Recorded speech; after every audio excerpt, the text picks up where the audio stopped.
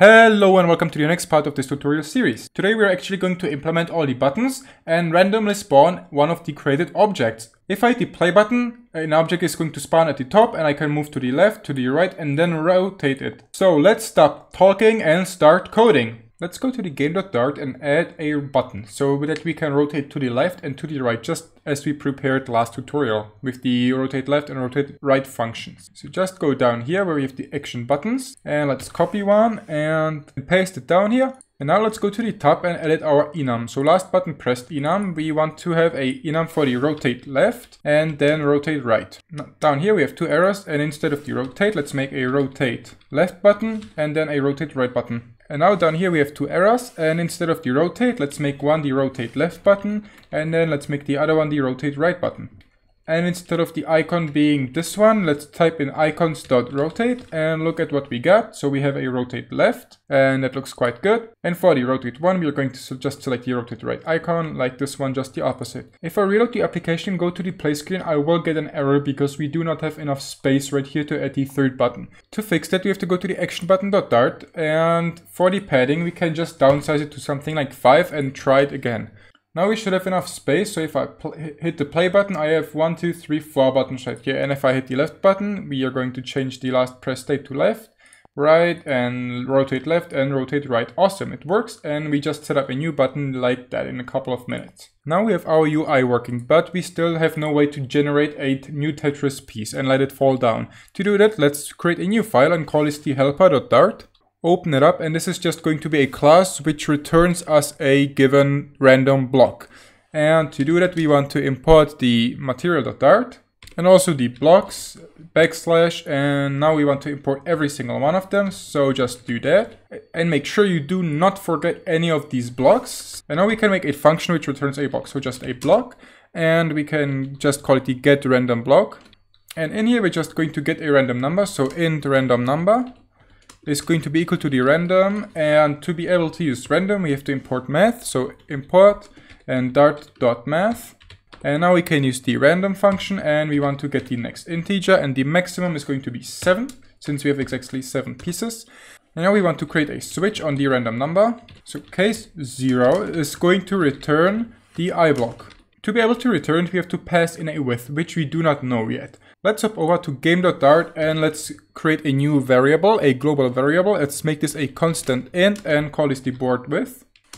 And let's set it equal to something like 10 and then also make a constant int board height.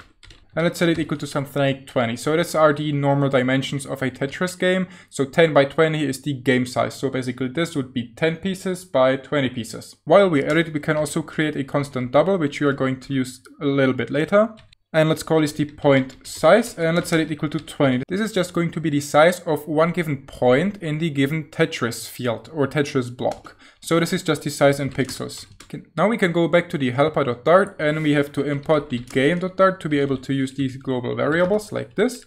And in here we can pass in the board width. Awesome, let's now copy the case 0 with the return and paste it down exactly 7 times. Once you paste it down from 0 to 6 for the cases, you can then change the blocks that we are going to return. So let's return a J block, and after that a L block, and after that a S block, then a square block, a T block and a Z block like this. Now we have covered all of these since these now are highlighted. So once we're done with that, we have a way of generating a random block. Now we have a way of getting a random new block, but we have no way of actually drawing these blocks out. So let's make a function which returns a widget and let's call this the get Tetris point. And we are going to pass in a color and this is just going to be the color. This is why we imported the material.dart. And in here we just want to return a container in which the width is going to be equal to the point size and the height is also going to be equal to the point size, and the decoration, that's quite important, is going to be equal to a new box decoration, and the color of the decoration is going to be the color, and the shape of the decoration is going to be the box shape.rectangle. This is just going to return us a widget which is going to have a rectangle drawn out because we have the box decoration with the sizes of width times height, which is the point size by point size, which is 20 by 20 pixels. Also, now we have a function for generating a point and also a function for getting a random new block. So let's close up the helper.dart file, and in the game.dart we have to import the helper.dart. Let's now start coding up some kind of timer, which is just going to call a given function every single X amount of seconds, or milliseconds in our case. So let's make a constant int and call this the game speed, which is just the update frame rate. So 400 milliseconds per frame is going to be good, which is going to give us about 2 updates per second. And to be able to update Flutter over time, we have to create a timer, and let's call this the timer. And to be able to use the timer, we have to import a new file, which is called the dart.async. While we're adding some kind of variables, let's now add a new variable. Let's make a block, and let's call this the current block. And the block is unknown, so we can just import the block. So import blocks is /block.dart like this, and now we should be able to use the block component. Let's now start building our game. So down here, under the onAction button pressed, let's create a new function. Let's call this the void start game, which is just going to start our timer. And in the set state function, because we again want to change some kind of state, we have to assign the current block variable to something at the start. So just the current block is going to be equal to the get random block like this, so we can get a random new block. And after that, we want to set up the timer. So the timer that we created earlier, the global timer, is going to be equal to a new timer.periodic, because we want to update it periodically. And the duration is just going to be a new duration. And in here we want the time in milliseconds, and we have the game speed in here. Awesome. And for the callback function, we have to still create that. So let's right away create a callback function and call this the void on time tick. And the callback function for a timer will take in a timer.time. Now let's copy the on-time tick name and go over here and paste it in here, and after that hit a semicolon. Now we have a timer which is going to tick every 400 milliseconds and call this function the on-time tick. And what do we want to do every time tick? If you have ever played Tetris, we're just going to basically move down the object by 1. So in here we want to check if the current block is not equal to null, just as a precaution. If it's equal to null, we just want to return out of this function and not do anything. And if it's not equal to null, we want to set a new state, because we want to change the current block variable. And by just moving it down, so call the move function. And now we want a move direction dot down.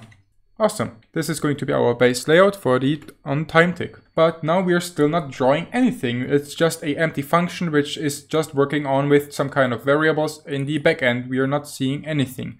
To actually change it, we have to create another function which is going to return us a widget with all the Tetris blocks. So let's make a widget function in the game class and call this the draw Tetris box. And again, check if the current Tetris block is equal to null, then we want to return out of this function. And if it is not equal to null, we are going to create a list of positioned objects. And let's call this the visible points. And this is going to be equal to a new list like this. And now we want to loop through each individual point of the current selected block. So current block dot points. And then we can call the for each function on them. And for each point, we want to do something, and do not forget to add a semicolon at the end of the for each. And for every single point, we want to get a new positioned object, which is basically just some kind of widget with a position. Quite simple. Let's create a new positioned object, which is going to be equal to a positioned like this with some kind of parentheses. And for the child, we're just going to get a widget, a point, from the get Tetris point function, which we created earlier. And we want the color to be the current block dot color. And for the left position, we want this to be equal to the point dot x that we have selected times the point size. This is very important. And then there's also a parameter called top, which is just going to be equal to the point dot y times the point size. Be sure to have the same points as I do. And now that we created a new position point, we are not really using it. So let's add the new position point to the visible point list by just going visible point list dot add and then the new point. And once we're done with all of these things, we want to actually create one widget out of all this list. And we can quite simply do that by just going return stack, and for the children, we want to pass in the list with the visible points like this, and hit a semicolon like that. And also we have a function which will draw all the visible current block points. So let's copy the function name right now. and go down here in the build function, because now we have a function and we still need to call it to actually use it. And we can simply use it by adding a child to the already existing container that we have. Be sure to put it right here where I do.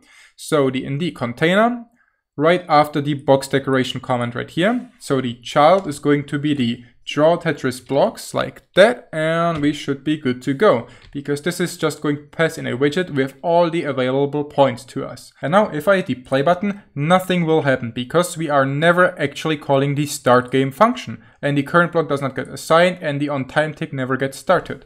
And we can simply change that, but we have to be careful with the way we are going to change it, because the start game function is supposed to get called only once every single game, or every single time we press the play button. If we would call it in the build function, it would get called every single time, and we do not want to do that. We just want to call it the first time we are actually building this game. And we can do that by simply making some kind of function that acts like a awake or start function in Unity. So let's create a override tag, and let's override the void and init state function. And in the init state function, we have to call the super.initState. If we don't do that, we will get an error, and now we can actually call any function we want. So let's just call the start game function and hit a semicolon. And now we are almost done with starting the game. Before we start the game, we still have to fix one little bug I had from the last tutorial. In the block.dart file, where we actually have the move function, the void move, and pass in the move direction. In the case of the move direction down, we obviously do not want to add to the point.x, we want to add to the point.y.